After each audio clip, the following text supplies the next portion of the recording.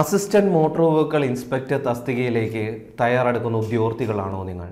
എങ്കിൽ ഈ വീഡിയോ നിങ്ങൾക്കുള്ളതാണ്. ഇന്ന് ഈ വീഡിയോയിൽ ഞാൻ ഡിസ്കസ് ചെയ്യാൻ ഉദ്ദേശിക്കുന്ന കാര്യങ്ങൾ എന്ന് പറയുന്നത് നമ്മൾ previous appointment details, then previous എക്സാമിൻ്റെ ഒരു ഇവാലുവേഷൻ നമ്മൾ ചെയ്യുന്നുണ്ട്. അതിനോടൊപ്പം തന്നെ നമ്മൾ പുതിയൊരു സ്റ്റഡി പ്ലാനും അതിനോടൊപ്പം തന്നെ ഏതൊക്കെ ബുക്സാണ് നിങ്ങൾ കൂടുതലായിട്ട് റെഫർ ചെയ്യേണ്ടത്, ഏതൊക്കെ വീഡിയോസ് നിങ്ങൾ കാണണം, ഏതൊക്കെ സൈറ്റുകളിൽ നിന്ന് നിങ്ങൾക്ക് പ്രാക്ടീസ് ക്വസ്റ്റ്യൻസ് ചെയ്യാൻ പറ്റും, ഇങ്ങനെയുള്ള കുറച്ച് കാര്യങ്ങളും കൂടെ നമ്മളിന്ന് ഡിസ്കസ് ചെയ്യുന്നുണ്ട്. ഹലോ ഓൾ, ഇന്ന് ഈ വീഡിയോയിൽ ഞാൻ ഡിസ്കസ് ചെയ്യാൻ ഉദ്ദേശിക്കുന്ന കാര്യങ്ങൾ എന്ന് പറയുന്നത് നമ്മൾ പ്രീവിയസ് അപ്പോയിൻമെൻറ്റ് ഡീറ്റെയിൽസ് 2014 നോട്ടിഫിക്കേഷൻ വന്ന ഈ പോസ്റ്റിലേക്കുള്ള previous appointment details, then previous എക്സാമിൻ്റെ ഒരു ഇവാലുവേഷൻ നമ്മൾ ചെയ്യുന്നുണ്ട്. ഏതൊക്കെ ഏരിയയിൽ നിന്ന് എത്ര ക്വസ്റ്റ്യൻസ് ആണ് വന്നത്, അതിൻ്റെ വെയിറ്റേജും കാര്യങ്ങളും എല്ലാം നമ്മളിന്ന് ഡിസ്കസ് ചെയ്യുന്നുണ്ട്. അതിനോടൊപ്പം തന്നെ നമ്മൾ പുതിയൊരു സ്റ്റഡി പ്ലാനും അതിനോടൊപ്പം തന്നെ ഏതൊക്കെ ബുക്സാണ് നിങ്ങൾ കൂടുതലായിട്ട് റെഫർ ചെയ്യേണ്ടത്, ഏതൊക്കെ വീഡിയോസ് നിങ്ങൾ കാണണം, ഏതൊക്കെ സൈറ്റുകളിൽ നിന്ന് നിങ്ങൾക്ക് പ്രാക്ടീസ് ക്വസ്റ്റ്യൻസ് ചെയ്യാൻ പറ്റും, ഇങ്ങനെയുള്ള കുറച്ച് കാര്യങ്ങളും കൂടെ നമ്മളിന്ന് ഡിസ്കസ് ചെയ്യുന്നുണ്ട്. ഓക്കെ, ലാസ്റ്റ് അപ്പോയിൻമെൻറ്റ് ഡീറ്റെയിൽസിനെ പറ്റി ഡിസ്കസ് ചെയ്യുകയാണെങ്കിൽ ലാസ്റ്റ് നോട്ടിഫിക്കേഷൻ വന്നത് 2014 2014 ലാസ്റ്റ് ഡിസംബറിലാണ് ഈ നോട്ടിഫിക്കേഷൻ വന്നത്.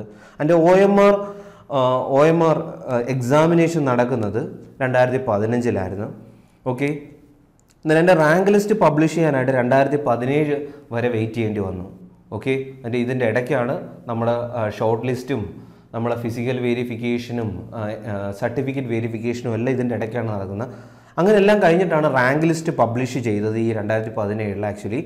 അന്നേരം അതിൽ വന്നേക്കുന്ന മാർക്കുകളെ പറ്റി നിങ്ങൾക്ക് ഡിസ്കസ് ചെയ്യുവാണെങ്കിൽ ആക്ച്വലി മാക്സിമം മാർക്ക് വന്നേക്കുന്നത് 75 ആണ് മാക്സിമം മാർക്ക് വന്നേക്കുന്നത്.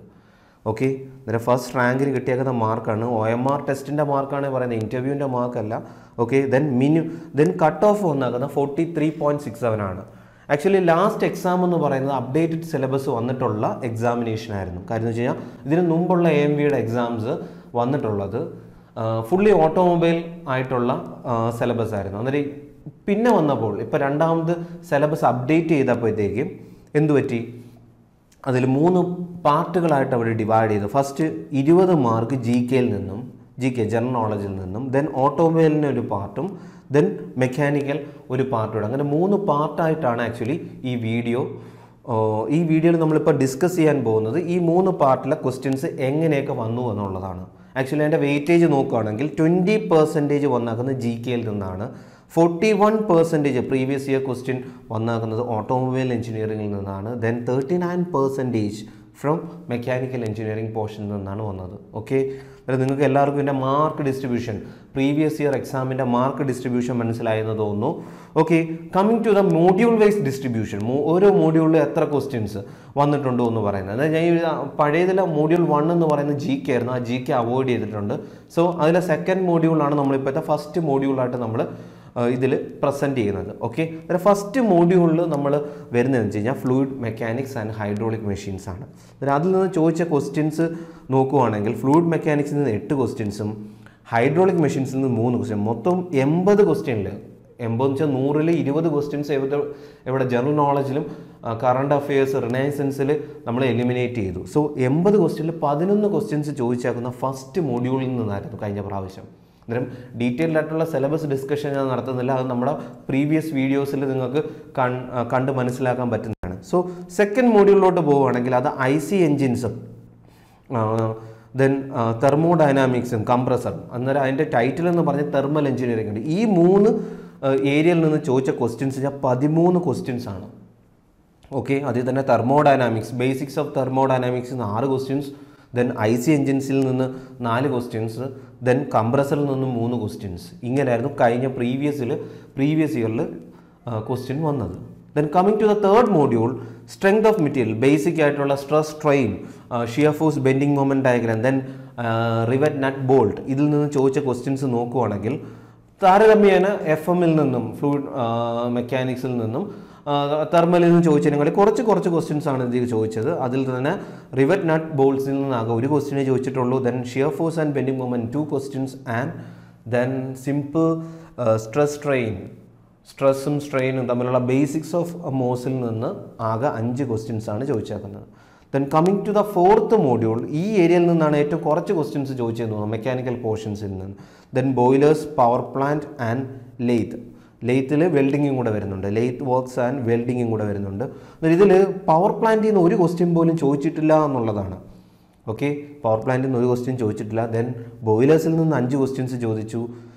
ദെൻ ലെയ്ത്തിൽ നിന്ന് ഏകദേശം ഒരു സിമ്പിൾ ക്വസ്റ്റ്യൻ, ടേൺ ചെയ്യുമ്പോൾ എന്താണ് കുറയുന്നത്, ഡയമീറ്റർ എന്താ സംഭവിക്കുന്നത്, കുറയുകയാണ് കൂടുക, അങ്ങനെ ഒരു സിമ്പിൾ ക്വസ്റ്റ്യൻ ആണ് ചോദിച്ചത്. വെൽഡിങ്ങിൽ നിന്നും അതിനൊക്കെ ഒരു വളരെ സിമ്പിൾ ക്വസ്റ്റ്യൻ ആണ് ചോദിച്ചത്. Coming to the part B എന്ന്, പാർട്ട് എ ആണ് മെക്കാനിക്കൽ. ആദ്യത്തെ 4 മോഡ്യൂളാണ് മെക്കാനിക്കൽ എഞ്ചിനീയറിംഗിൻ്റെ മേജർ പോർഷനായിട്ട് വരുന്നത്. ദെൻ പാർട്ട് ബി എന്ന് പറയുന്നത് ഓട്ടോമൊബൈൽ പോർഷൻസ് ആണ്. അന്നേരം ഓട്ടോമൊബൈൽ പോർഷൻസിൽ നിന്നാണ് 41ഓളം ക്വസ്റ്റ്യൻസ് ചോദിച്ചാൽ നമുക്ക് ഈ ഇൻഡിവിജ്വൽ മോഡൽ വൈസ്, നമുക്ക് മൊഡ്യൂൾ വൈസ് നമുക്ക് എങ്ങനെയാണ് ക്വസ്റ്റ്യൻ ചോദിച്ചതെന്ന് നോക്കാം. First one, engine construction and related system. Engine construction എന്ന് പറയുമ്പോൾ ഇതിൽ നേരത്തെ നമ്മൾ തെർമൽ എഞ്ചിനീയറിംഗിൽ എഞ്ചിനും സൈക്കിൾസും അതിൻ്റെ വർക്കിംഗ് പ്രിൻസിപ്പിളും ആയിരുന്നു ഡിസ്കസ് ചെയ്തിരുന്നത്. ഇവിടെ നമുക്ക് 4 സ്ട്രോക്ക് 2 സ്ട്രോക്ക് ഒക്കെ ആയിരുന്നു അവിടെ ഡിസ്കസ് ചെയ്യുന്നത് മൊഡ്യൂൾ 2-ൽ. ബട്ട് ഇവിടെ എഞ്ചിൻ കൺസ്ട്രക്ഷൻ, എഞ്ചിൻ്റെ പാർട്ടുകളെല്ലാം ഇവിടെയാണ് ഡിസ്കസ് ചെയ്യുന്നത്. ദെൻ ഫ്യൂവൽ സിസ്റ്റം, ഇതിൽ നിന്നും ദെൻ വേരിയസ് ഫ്യൂവൽ സിസ്റ്റത്തിൽ തന്നെ ഡീസൽ ഫ്യൂവൽ സിസ്റ്റം ഉണ്ട്, ദെൻ പെട്രോൾ ഫ്യൂവൽ സിസ്റ്റം ഉണ്ട്, ദെൻ ലൂബ്രിക്കേഷൻ കൂളിംഗ് സിസ്റ്റം. ഇതിൽ നിന്ന് ആകെ ചോദിച്ച 5 ക്വസ്റ്റ്യൻസ് ആണ്. ഓക്കെ, വലിയ മൊഡ്യൂളാണ്, ബട്ട് ക്വസ്റ്റ്യൻ ചോദിച്ചത് കുറച്ച് കുറവാണ്. പ്രീവിയസിലെ കാര്യമാണ്, ഇപ്രാവശ്യം അത് മാറാം. ബിക്കോസ് ഇപ്രാവശ്യം 80 ക്വസ്റ്റ്യൻസ് അല്ല 100 ക്വസ്റ്റ്യൻസും ടെക്നിക്കലാണ്. അതുകൊണ്ട് ഇതിലെ വെയിറ്റേജിന് ചെറിയ ചെറിയ വേരിയേഷൻസ് വരാം. Coming to the 6th module, chassis system നോക്കുമ്പം ചാസിസ് ആൻഡ് ഫ്രെയിം ഉണ്ട്, സസ്പെൻഷൻ സിസ്റ്റം ഉണ്ട്, ദെൻ സ്റ്റിയറിംഗ് സിസ്റ്റം ഉണ്ട്, ബ്രേക്ക് സിസ്റ്റം ഉണ്ട്. ഈ 4 സിസ്റ്റത്തിൽ നിന്ന് ചോദിച്ച ക്വസ്റ്റ്യൻസ് 10ഓളം ക്വസ്റ്റ്യൻ. അതിൽ തന്നെ ഏറ്റവും കൂടുതൽ ക്വസ്റ്റ്യൻസ് ചോദിച്ചത് സ്റ്റിയറിംഗ് സിസ്റ്റത്തിൽ നിന്നാണ്. സ്റ്റിയറിംഗ് സിസ്റ്റത്തിൽ നമ്മൾ കൺഫ്യൂസ് ചെയ്യാനായിട്ട് വളരെയധികം വരുന്ന ടെർമിനോളജീസ് അല്ലെ സ്റ്റിയറിംഗ് ടെർമിനോളജീസ് ഉണ്ട്. ടോ ഇൻ, ടോ ഔട്ട്, കുറേ ആംഗിളുകൾ. അന്നേരം അതിൽ നിന്നാണ് കൂടുതൽ ക്വസ്റ്റ്യൻസ് ചോദിച്ചേക്കുന്നത്. ദെൻ ചാസീസ് ആൻഡ് ഫ്രെയിംസിൽ നിന്ന് ആകെ ഒരു ക്വസ്റ്റ്യനും, സസ്പെൻഷനിൽ നിന്ന് ഒരു ക്വസ്റ്റ്യനും, ദെൻ ബ്രേക്ക് സിസ്റ്റത്തിൽ നിന്ന് 2 ക്വസ്റ്റ്യൻസുമാണ് ചോദിച്ചേക്കുന്നത്. Then coming to the second last module, that is transmission and electrical systems. ഇതൊരു വലിയ മോഡ്യൂളാണ്, അത്യാവശ്യം കണ്ടൻറ്റ് വളരെ കൂടുതലുള്ളതാണ്. ഇതിൽ ക്ലച്ചസ് വരും, ഗിയർ ബോക്സുകൾ വരും, പ്രൊപ്പലർ എൻഡ് ഡ്രൈവ് സിസ്റ്റംസ് വരും, വീൽ സ്പ്രോക്കറ്റ് അതുപോലുള്ള എല്ലാ എൻഡ് ഡ്രൈവ് സിസ്റ്റംസ് വരുന്നുണ്ട്. Then electrical systems, ഇലക്ട്രിക്കലിൽ charging system വരും, ബാറ്ററി വരും, ഇഗ്നീഷൻ സിസ്റ്റം വരും. അങ്ങനെ വളരെ വലിയ മോഡ്യൂളാണ്. ഇതിൽ ഇലക്ട്രിക്കൽ സിസ്റ്റത്തിൽ നിന്ന് ഏറ്റവും കൂടുതൽ ക്വസ്റ്റ്യൻസ് ചോദിച്ചത്, that is 7 questions and 4 question from transmission system. Okay, coming to the last module, ഇത് transportation management and modern vehicle technology. ഇതിൽ modern vehicle accessories and safety device, ഇതിൽ നിന്നാണ് ഏറ്റവും കൂടുതൽ ക്വസ്റ്റ്യൻസ് കഴിഞ്ഞ പ്രാവശ്യം ചോദിച്ചത്. വെഹിക്കിൾ പൊല്യൂഷൻ ഉണ്ട് ഇതിൽ, ഇഞ്ചക്ഷൻ സിസ്റ്റംസ് എന്നുവെച്ചാൽ CRD, MBFI പോലുള്ള പുതിയ സിസ്റ്റംസ്, ദെൻ MVD ആക്റ്റുകൾ, അതെല്ലാം ഈ മോഡ്യൂളിലാണ് ഇൻക്ലൂഡ് ചെയ്യുന്നത്. അതിൽ തന്നെ ഞാൻ പറഞ്ഞു 7 ക്വസ്റ്റ്യൻസ് ആണ് എവിടുന്ന് ചോദിച്ചത്, modern vehicle accessories and safety ഡിവൈസിൽ നിന്നും ചോദിച്ചു. ഏകദേശം 15ഓളം ക്വസ്റ്റ്യൻസ് ഈ മോഡ്യൂളിൽ നിന്ന് ചോദിച്ചു. ഇൻഡിവിജ്വലി നമ്മൾ നോക്കുകയാണെങ്കിൽ ഏറ്റവും കൂടുതൽ ക്വസ്റ്റ്യൻസ് ചോദിച്ച മോഡ്യൂൾ എന്ന് വെച്ച് കഴിഞ്ഞാൽ 8th മോഡ്യൂളാണ്. Then coming our first module and 7th module, 11ഓളം questions ചോദിച്ചു. അതായത് നമുക്കിതൊരു അനാലിസിസ് നോക്കുവാണെങ്കിൽ, ടോപ്പിക് വൈസ് നോക്കുവാണെങ്കിൽ ഏറ്റവും കൂടുതൽ ക്വസ്റ്റ്യൻ ചോദിച്ച ടോപ്പിക് ഏതെന്ന് ചോദിക്കുകയാണെങ്കിൽ ദാറ്റ് ഈസ് ഫ്ലൂയിഡ് മെക്കാനിക്സിൽ നിന്നാണ് 8ഓളം ക്വസ്റ്റ്യൻസ് ചോദിച്ചത്. അതേ കണക്ക് മോഡേൺ വെഹിക്കിൾസ് ആൻഡ് സേഫ്റ്റി ഡിവൈസിൽ നിന്ന് 7 ക്വസ്റ്റ്യൻസ്, ഇലക്ട്രിക്കൽ സിസ്റ്റത്തിൽ നിന്ന് 7 ക്വസ്റ്റ്യൻസ്, ദെൻ തെർമോഡൈനാമിക്സിൽ നിന്ന് 6 ക്വസ്റ്റ്യൻ ബേസിക്സിൽ നിന്ന്, ദെൻ അതേ കണക്ക് സ്റ്റിയറിംഗ് സിസ്റ്റത്തിൽ നിന്ന് 6 ക്വസ്റ്റ്യൻസ്, ദെൻ 5 വരുന്നത് സിമ്പിൾ സ്ട്രെസ്സസ് മോസിൽ നിന്ന്, ദെൻ ബോയിലറിൽ നിന്ന് 5 ക്വസ്റ്റ്യൻസ് ചോദിച്ചു. ദെൻ ഇതേ കണക്ക് തന്നെ ട്രാൻസ്പോർട്ടേഷൻ മാനേജ്മെൻറ്റിൽ നിന്ന് 4 ക്വസ്റ്റ്യൻസ്, ദെൻ ഇലക്ട്രിക്കൽ സിസ്റ്റത്തിൽ നിന്ന് 4 ക്വസ്റ്റ്യൻസ്, ദെൻ IC എഞ്ചിനിൽ നിന്ന് 4 ക്വസ്റ്റ്യൻസ്. ബാക്കിയെല്ലാം 3ഓ 2ഓ ക്വസ്റ്റ്യൻസ് ചോദിച്ച മോഡ്യൂൾസാണ്. ഇതിൽ നിന്ന് തന്നെ നിങ്ങൾക്ക് പ്രയോറിറ്റി ഏതൊക്കെ പോർഷൻസിന് കൂടുതൽ പ്രയോറിറ്റി കൊടുത്ത് പഠിക്കണം എന്നുള്ളൊരു ആയി കാണുമെന്ന് ഞാൻ കരുതുന്നു. That fluid mechanics very important ആണ്. അതേ കണക്ക് തന്നെ മോഡേൺ അതിനൊക്കെയുള്ള ടോപ്പിക്, ഇത് കൂടുതൽ ക്വസ്റ്റ്യൻസ് ചോദിച്ച് എല്ലാ പോർഷൻസും വളരെ ഇമ്പോർട്ടൻ്റ് ആയിട്ട് പഠിക്കണം. അതേ കണക്ക് ബാക്കിയുള്ള മോഡ്യൂളും പഠിക്കണം. ആക്ച്വലി നമുക്ക് മോഡ്യൂൾ വൈസ് ഒരു അനാലിസിസ് കിട്ടിയെന്ന് കരുതുന്നു. പ്രീവിയസ് ഇയർ എക്സാമിനെ പറ്റിയുള്ള ഓവറോൾ വ്യൂ നിങ്ങൾക്ക് കിട്ടിയെന്ന് കരുതുന്നു. ഇതിൽ വളരെ ഡിഫിക്കൽട്ടായിട്ടുള്ള ക്വസ്റ്റ്യൻസ് വളരെ കുറവായിരുന്നു.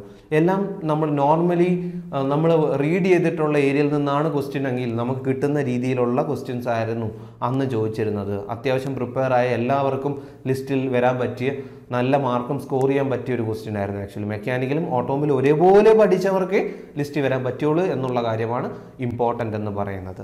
ഓക്കെ, അന്നേരം moving to the reference to be followed. അന്നേരം ഇതിൽ തന്നെ മെക്കാനിക്കലും ഓട്ടോമൊബൈലും ബേസ് ചെയ്തിട്ടുള്ള MCQ ക്വസ്റ്റ്യൻസ് നമുക്ക് പഠിക്കാൻ പറ്റിയ കുറച്ച് ടെക്സ്റ്റ് ബുക്കുകളുടെ റെഫറൻസ് ആണ് ഞാനിവിടെ പറയാൻ പോകുന്നത്. അതായത് ഫസ്റ്റ് ബുക്ക് എന്ന് പറയുന്നത് mechanical engineering conventional objective text book by R.S. കുറുമ്യൻ J.K. Gupta. ഇതിൽ കൺവെൻഷനലായിട്ട് തിയറിയും കൊടുത്തിട്ടുണ്ട്, അത് കഴിഞ്ഞിട്ട് എന്തുകൊണ്ട് ഒബ്ജക്റ്റീവ് ക്വസ്റ്റ്യൻസും ഉണ്ട്. ഓക്കെ, എന്നിട്ട് ഇതിൽ ഈ കുറുമിയുടെ ടെക്സ്റ്റിൽ ആക്ച്വലി ഒരു 300ഓളം ഓട്ടോമൊബൈലിൻ്റെ ക്വസ്റ്റ്യൻസും ലാസ്റ്റ് ഒരു ചാപ്റ്ററിലുണ്ട്. ഓട്ടോമൊബൈലിൻ്റെ എല്ലാ പോർഷൻസിനെയും പറ്റി വളരെയധികം ക്വസ്റ്റ്യൻസും ഉണ്ട്. ദെൻ സെക്കൻഡ് ബുക്ക് എന്ന് പറയുന്നത് mechanical engineering four competition by R.K. Jain ആണ്. ഇത് വളരെ വലിയൊരു ടെക്സ്റ്റ് ബുക്കാണ്. 10,000-ഓളം ക്വസ്റ്റ്യനുകളുള്ള ഒരു വലിയ ബുക്കാണ്. ഇതിലും കൺവെൻഷനലായിട്ട് തിയറിയും പറഞ്ഞിട്ടുണ്ട്, എന്തുകൊണ്ട് ഒബ്ജക്റ്റീവ് ക്വസ്റ്റ്യൻസും ഉണ്ട്, പ്രോബ്ലമാറ്റിക് ആയിട്ടുള്ള ക്വസ്റ്റ്യൻസും ഉണ്ട്. അന്നേരം AMVക്കൊക്കെ നമ്മുടെ ഇപ്പോഴത്തെ ലെവല് ഇപ്പം IT ലെവലിൽ പോലും കൂടുതൽ സ്റ്റേറ്റ്മെൻറ്റ് ബേസ് ചെയ്തിട്ടും കുറച്ച് പ്രോബ്ലം ബേസ് ചെയ്തിട്ടും ക്വസ്റ്റ്യൻസ് ചോദിക്കുന്നതായിട്ട് കണ്ടിട്ടുണ്ട്. അതുകൊണ്ട് കുറച്ച് പ്രോബ്ലംസും വളരെ ഡിഫിക്കൽട്ടായിട്ടുള്ള എന്താ പറയുക പ്രോബ്ലം ബേസ് ചെയ്തിട്ടുള്ള നിങ്ങൾ അത്രയൊന്നും പ്രിപ്പയർ ചെയ്യേണ്ടെന്നാണ് എൻ്റെ അഭിപ്രായം. പക്ഷേ മോഡറേറ്റ് ആയിട്ടുള്ള പ്രോബ്ലംസ് നിങ്ങൾ സോൾവ് ചെയ്യുന്ന MCQസും കൂടെ നിങ്ങൾ പരിചയപ്പെടണം. ഓക്കെ, അന്നേരം ഈ പ്രോബ്ലമാറ്റിക് ആയിട്ടുള്ള ഇതൊക്കെ ചെയ്യാൻ പറ്റിയൊരു ടെക്സ്റ്റ് ബുക്കാണ് R.K. ജെയിൻ എന്ന് പറയുന്നത്. Then third book is mechanical engineering competitive exams by doctor D.S. കുമാറിൻ്റെ ടെക്സ്റ്റ്. വളരെ നല്ലൊരു ടെക്സ്റ്റ് ബുക്കാണ്, വളരെയധികം MCQ ക്വസ്റ്റ്യൻസും ഉണ്ട്. അതേ കണക്ക് ഒരു ബുക്കാണ് ഡോക്ടർ R.K. ബെൻസാലിൻ്റെ ടെക്സ്റ്റ് ബുക്കും. അന്നേരം ഈ ബുക്കുകളിൽ നിന്ന് നമുക്ക് മെക്കാനിക്കൽ പോർഷൻസ് ആണ് കൂടുതൽ കവർ ചെയ്യാൻ പറ്റുന്നത്. ഓട്ടോമൊബൈൽ പോർഷൻസിൻ്റെ MCQ നമുക്ക് മൾട്ടിപ്പിൾ ചോയ്സ് ക്വസ്റ്റ്യൻസ് പ്രിപ്പയർ ചെയ്യാൻ പറ്റിയ നല്ല സ്റ്റാൻഡേർഡ് ബുക്സ് നല്ല സ്റ്റാൻഡേർഡ് ബുക്കുകൾ അവൈലബിൾ അല്ല. അതുകൊണ്ട് നമ്മൾ കുറച്ച് ടെക്സ്റ്റ് ബുക്കുകൾ കാര്യമായിട്ട് നമ്മൾ കൂടുതൽ യൂസ് ചെയ്യേണ്ടതായിട്ട് വന്നു. അങ്ങനെ യൂസ് ചെയ്യേണ്ട കുറച്ച് ടെക്സ്റ്റ് ബുക്കുകളാണ് ഏതെന്ന് പറഞ്ഞാൽ ഡോക്ടർ കൃപാൽ സിംഗ്. ഓട്ടോമൊബൈൽ പഠിച്ച എല്ലാവർക്കും വളരെ പരിചയമായ പേരാണ് കൃപാൽ സിംഗിൻ്റെ ബുക്ക്. അതിന് വോളിയം 1 ഉണ്ട്, വോളിയം 2 ഉണ്ട്.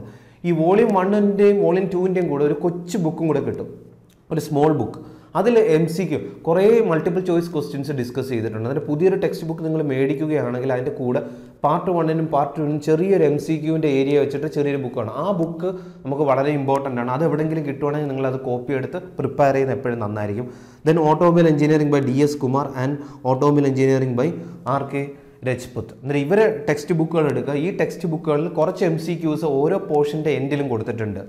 ഓക്കെ, അന്നേരം ഈ ടെക്സ്റ്റ് ബുക്കുകൾ നിങ്ങൾ നോക്കുക. ഈ ടെക്സ്റ്റ് ബുക്കുകളിൽ നിന്ന് നമുക്ക് ഓട്ടോമൊബൈൽ പോർഷൻസ് വളരെ വ്യക്തമായിട്ട് പഠിക്കാൻ പറ്റും. ഇനി ഇതെല്ലാം ഓരോ പോർഷൻസ് പഠിച്ചിട്ട് നമുക്ക് മോക്ക് ടെസ്റ്റ് ചെയ്യാനായിട്ട് ഫ്രീ ആയിട്ടുള്ള വെബ്സൈറ്റുകൾ അവൈലബിൾ ആയിട്ടുണ്ട്. അങ്ങനെയുള്ള ഒരു 3 വെബ്സൈറ്റുകളാണ് ഞാനിവിടെ പരിചയപ്പെടുത്താൻ പോകുന്നത്. www.objectivebook.com, then sanfoundry.com and textbook.com. ഇതെല്ലാം ഫ്രീ ആയിട്ട് നിങ്ങൾക്ക് എന്താ പറയുക മോക്ക് ടെസ്റ്റുകൾ ചെയ്യാൻ പറ്റുന്ന ഒരു ഇതാണ്. അന്നേരം ഓരോ സാൻ ഫൗണ്ടറിയിലാണെങ്കിൽ നമുക്ക് ഓരോ ടോപ്പിക് വൈസ് ചെയ്തിട്ടുള്ള മോക്ക് ടെസ്റ്റുകൾ കിട്ടും. നമ്മൾ ചുമ്മാ ഗൂഗിളിൽ സെർച്ച് ചെയ്താൽ മതി മോക്ക് ടെസ്റ്റുകൾ എന്ന് പറഞ്ഞ് നമുക്ക് സെർച്ച് ചെയ്യുമ്പോൾ തന്നെ കുറേ കിട്ടും.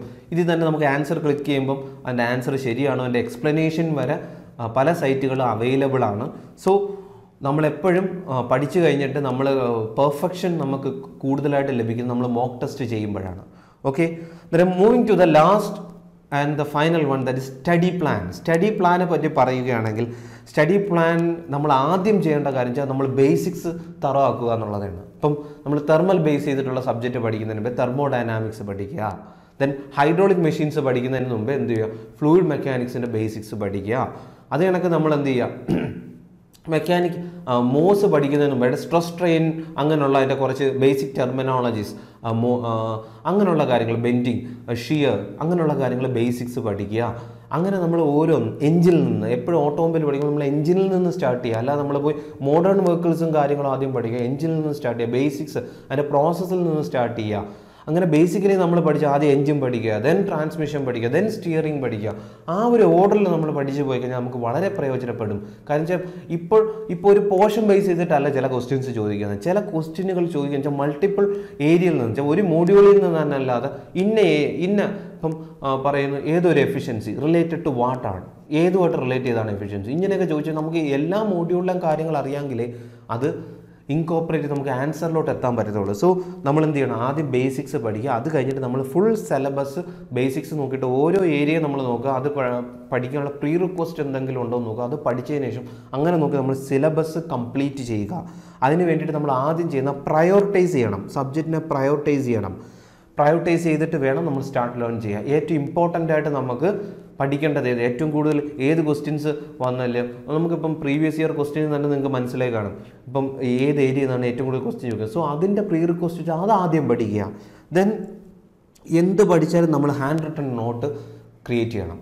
നമ്മൾ കുറേ നാൾ കഴിഞ്ഞ് നമുക്ക് റിവിഷൻ ചെയ്യാൻ ഏറ്റവും കൂടുതൽ ഉപയോഗപ്പെടുന്ന കാര്യമാണ് hand written not. Once hand written not നിങ്ങൾക്ക് ഉണ്ടോ, നിങ്ങൾ ദിവസങ്ങൾ കൊണ്ട് പഠിച്ച സാധനം നമുക്ക് ഒരു ദിവസം അല്ല മണിക്കൂറുകൾ കൊണ്ട് നമുക്ക് എന്ത് ചെയ്യാൻ പറ്റും, റിവിഷൻ ചെയ്ത് കംപ്ലീറ്റ് ചെയ്യാൻ പറ്റും. സോ ഇതിൻ്റെ കൂടെ തന്നെ പാരലൽ ഇക്വേഷൻസോ ഇമ്പോർട്ടൻറ്റ് പോയിൻറ്റ്സോ ഉണ്ടെങ്കിൽ അതിനെ വേറെ കളർ വെച്ച് നമ്മൾ മാർക്ക് ചെയ്യുക. അല്ലെങ്കിൽ ഇക്വേഷൻസും കാര്യങ്ങളിലുമായിട്ട് നമ്മൾ സെപ്പറേറ്റ് ഒരു പേപ്പറിലോ ഒരു ബുക്കോ കീപ്പ് ചെയ്യുക. ഇക്വേഷൻസിന് വേണ്ടി മാത്രം ഒരു ബുക്ക് നമുക്ക് ഇടയ്ക്കിടയ്ക്ക് ഇടത്തൊന്ന് തുറന്ന് നോക്കാനായിട്ട്.